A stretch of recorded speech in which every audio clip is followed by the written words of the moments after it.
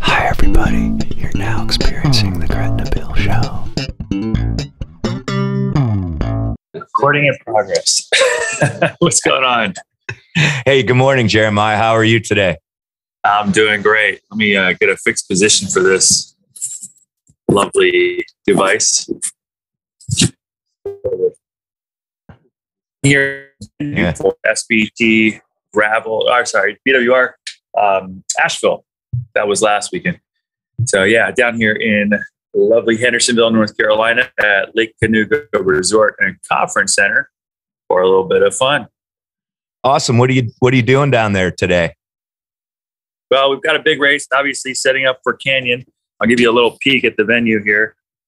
Just got my number plate in the race headquarters, but all of our event team is out here setting up for the 100-mile big gravel race that's taking place tomorrow.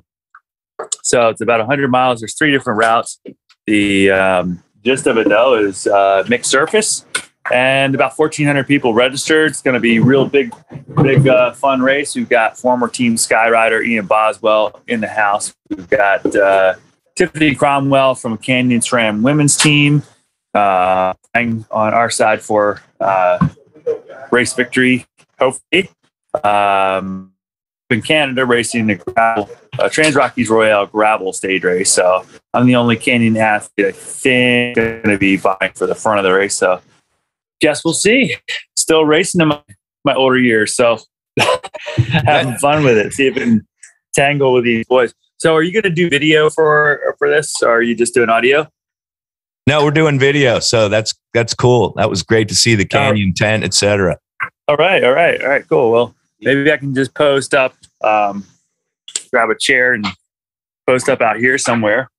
You can see these guys setting up in the background. Just a ton of work that goes into, building these event venues. I was, bringing the truck and trailer down last night, and just loading that thing takes about 4 or 5 hours. We've got several mechanics. We've got a great event team. We've got several bikes on display, and we're just getting everything set up here for the big show. It's going to be fun. That's awesome. I know, Lupine, Germany has a real close relationship with Canyon. They use our lights, and there's a lot of different mounts. So when I was looking at Impossible Route and you guys were on Grails, we're starting to look a lot more at Canyon, and it's just, they're doing great stuff. And I was dying to ask you how you like that, that biplane handlebar setup. I love it. Honestly, the bar is intended for flex. It's not just for looks. It's really giving you some ergonomic benefit when you have sort of the top hand position is actually swept. So it's a real nice hand position, in addition to the fact that it's absorbing a lot of shock. So we've got a lot of cool stuff going on with that bar. It also has a flare to it, which a lot of people don't realize. About 5 mil of travel on the hoods and on the drops, and then actually on the tops of the bars, about 10 millimeters of travel when you're hitting really big bumps. So going down gravel roads with no suspension, it comes in handy. I'll probably use the Grail for this setup. I need to find the IRC guys and get some tires set up. We're actually starting our next Impossible route on Thursday at about 4 a.m. in Telluride, Colorado. You gonna lend me some lights, Bill? Sure. How soon do you need them? Oh, gee. I fly to Colorado on Tuesday morning, super early, out of Shenandoah Valley Regional Airport. Meet the team out there. This episode coming up, Ryan Tree, also Canyon athlete, self, and we're hoping to get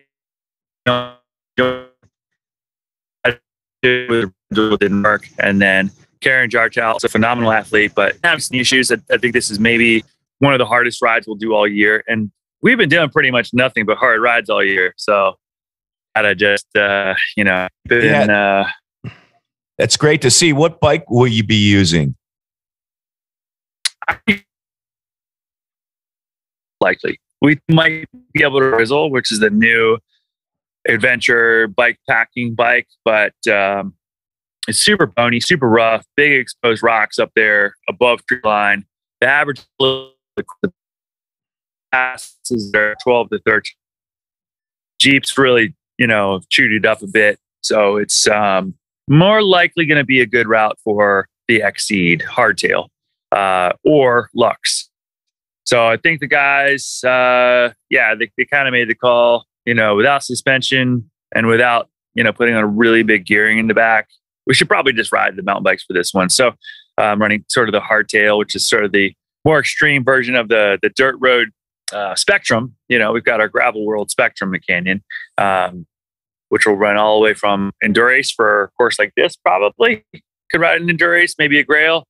If it gets really rough, like Glacier to Teton, Grizzle, and then when it gets really bony, Silk Road. James Mark Hayden rode the Exceed, bike packing setup. Some people even put a drop bar on the Exceed to run it that way. Wow, that's interesting. So you'll have basically straight mountain bike bars, and because I'm thinking about what light you might want to mount on those bars. Yeah, really just need something super light that'll last for 3 hours, a medium run, and that's going to be about it, because we're trying to run pretty light on this one. Start in the dark, finish in the daylight. Cutoff time is going to be sunset. So it's sort of a unique game. You kind of pick your own start time, but the earlier you start, the more miserable, cold, dark riding you're to do. Yeah, right? Got it. So maybe it's better to start, and just to hit the first climb in the dark, and then actually, be done with your night riding after your first 45-minute, hour-long climb. We'll sort of play it out, but it'd be really pretty interesting to see how it goes. Each one of these are completely different. And the Impossible Routes really is just born out of our, curiosity for the limits. Races are kind of 2-dimensional, but the Impossible Routes, 3-dimensional. You have the course, you got the challenge. Challenge can be totally wild. You've got logistics, navigation, and you don't even know if anybody's ever finished the route before. In most cases, each one of our routes, Mauna Kea, Death Valley, Trans-Appalachian Lost Roads, Glacier to Teton, and now Telluride, Hellride. None of these routes have actually been finished until we go and try them. So there's a lot of what ifs. That stuck with me when I watched the Impossible Route Death Valley, and you said, "Man, you really stretched yourself," and that's what's great about these rides that you're doing, because even with all of your racing over all the years, there's still room for expansion there relative to self. Absolutely. I think that's the thing, Bill. I'm going to walk over and show you our setup. We're not quite totally set up, but I had to talk about a couple of these bikes since, I mentioned them. I've been doing this a long time, Bill. I mean, you saw me when I was a 19-year-old kid racing in South Central Pennsylvania, grew up in Maryland. And man, it was so awesome. It was a really neat time in the sport. A lot of energy, a lot of newness to it. And every race you go to was the first time you've ever seen it. Yeah. There's something cool with that. And I think that newness and excitement has really helped breathe some new life into my career. Because, hey, once you've done leather times, once you've done Shenandoah 100 15 times, those races are really fun. They're wonderful. I find them rewarding. Most rewarding thing, seeing my friends, honestly. But I'm not scared of the course. I know what's out there. And I think when we look at the Impossible rides and the whole theme is you're kind of nervous, are you going to make it? So I think that's such a great, it's a great thing. And I think also when you look at, my age as an athlete, I'm now 45 years old. So it's not like I'm getting any younger. And, it's one of those things. You're doing their mic check over here. It's kind of one of those things that, you're getting older. Your top. That one's definitely hotter. So I think that the neat thing is you get with the impossible routes, some new toys. The gravel stuff's been fun. I'm definitely a mountain biker and need to do more. So this fall, pretty stoked. Marathon Nationals is in Maryland at Gambrel State Park. Been riding there forever. Right. I remember racing there in the day too. Gonna be pretty cool. But yeah, as far as a story arc for my career, I spent a lot of time racing, traveling the world, racing World Cups, Marathon Worlds, Cape Epic, Transalp, Andalusia bike race, racing in Latin America. And man, it's neat how I'm finding things I haven't yet done on the bike. And yeah, I mean, that's from it's sort of looking at the opportunity, because I'm still 95% as fast as I've ever been. I've lost 5-7%, whatever. But the thing is, I'm 150% for navigation.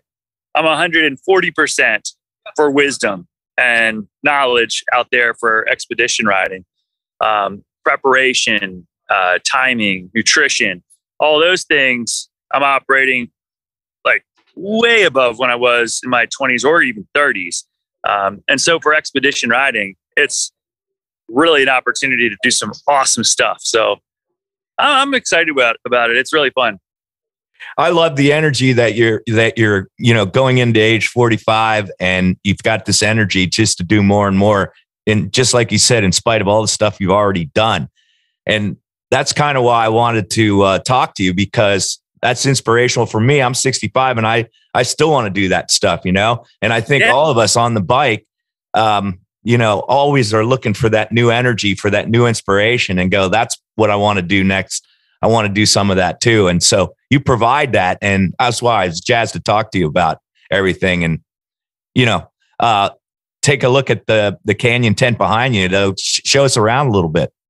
Yeah. So the crew just set up the tent, and basically our activations here are going to be, we've got the Canyon Grizzle, the new packing machine. It's got custom Apidura bags on it. This is not my bike. This is one of the demo bikes, as you can see with this QR code there. But Canyon's partnered with Apidura to make these custom bags. Some of the fun things you'll see on this are the side mounts for water bottles, luggage. Then we've got fender mounts, which are pretty cleverly and stuffily included on this bike. But really, it's just a fantastic machine for gravel adventure. We're also going to have, I needed to get my cassette on this bike. This is my bike from the Mauna Kea ride, first impossible route Death Valley. You can see how polished the top tube is from the bag. Yeah. It's insane. The bike's running great. I just need to get the cassette and chain over there. I don't have any 12-speed parts to spare, so I've been swapping that rear cassette between the two. But everybody knows getting parts is like this year. Yeah. This is the new bike, though. This is the display bike that we'll have up on the podiums. This is the Grail CFSL. Great bike. So this one's equipped with GRX. Really phenomenal machine. Super good value, too. And there is the Flex bar. This double-decker bar is obviously catches a ton of attention. I love it, though. Again, as I said, that people don't realize, but this top bar actually has a rear-facing arc, a little bit of flare, which you could probably see from this sort of top view. Yeah, that looks good. Out to each side. Yeah, it's really nice. It's really nice. It's really futuristic, also retro. It goes as far as the flare, as far as the hand positions. Kyle, our digital media guy, came down to help us out. This is his Strive. Obviously nothing to do with gravel, but he's going to go and hit the trails up at Lake Kanuka. I'm also going to probably sneak out there and check it out on display. We have these display and stuff set up. But like I said, the guys and gals took a break to go get breakfast, which is very briefly. And then you hear does not open. So that's why you see it's a bit empty. Everybody went early on, and it's going to be pretty nuts here in about an hour. This is the Canyon Grail On. So this is a pretty exciting bike. I think it's pretty exciting. Yeah, because getting around the e-bike is super fun. I like to borrow this one if I can. Just getting around the pits, the Snowshoe World Cup will be a blast on it. It'll be super fun. But yeah, this thing has got multiple different modes. One of the things that is cool about it, fits bigger tires. So I think it was pretty wise for the Canyon engineers, some of which who I know, to allow for bigger tires. The chassis of the bike is slightly bigger. You're carrying a little bit more weight, not much more weight. But I think just having the option, a lot of the e-bike riders, want to go and have luggage or a backpack or, bike bags, and having a little bit more tire under you with that extra speed, I think is nice. This one tops out at 28 miles per hour.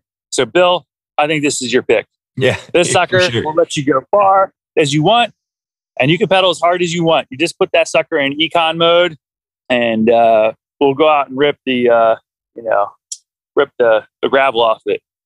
So so we've that's got where the kickers. Yeah, that's where the Lupine marriage and Canyon plays out, because we have a great e-bike line of lights that we're working with Canyon on. So I'm jazzed to see how that plays out. But yeah, continue. Yeah, that sounds great. I've actually used it e-bike for motor pacing too, which is super cool. Right. I was thinking about that. Beats the old van like we used to do, with the band doors open in the back so you could hear stereo. Yeah. I don't know, man, but you're probably playing like Guns N' Roses and like Grateful Dead. Grateful Dead, yeah. Of course. So good. So so what else is going on in the tent there? That e-bike looked terrific. It's really awesome. Yeah, we'll see. At this point right now, we're going to have 3 bikes set up on these Wahoo trainers. We found these platforms because we're set up in the grass, and we realized that the feet are going to sink in. Yeah. But, for this event and the World Cup at Snowshoe, we partnered together briefly with Wahoo. Their tents are over there. They're just starting to get set up.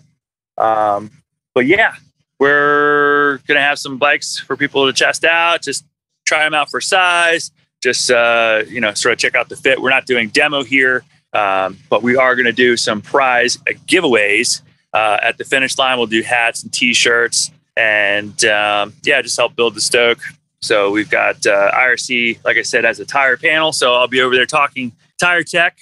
I haven't seen the course though, to be honest. I do know it finishes with this like wet grass and sort of double track looking bit over here. So I'm eager to see at least that start finish.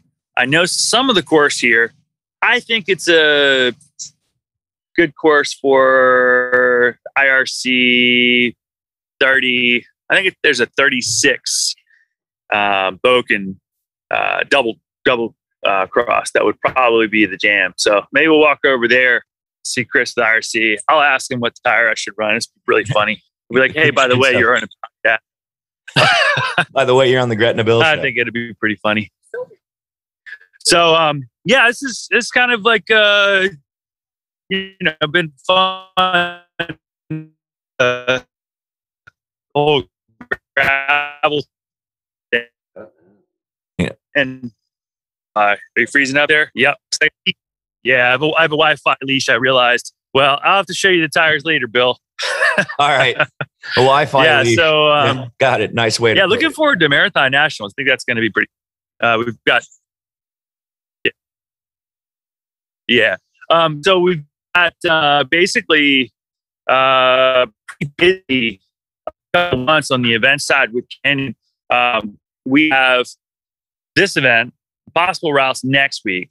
I come back from that and probably do Shenandoah 100.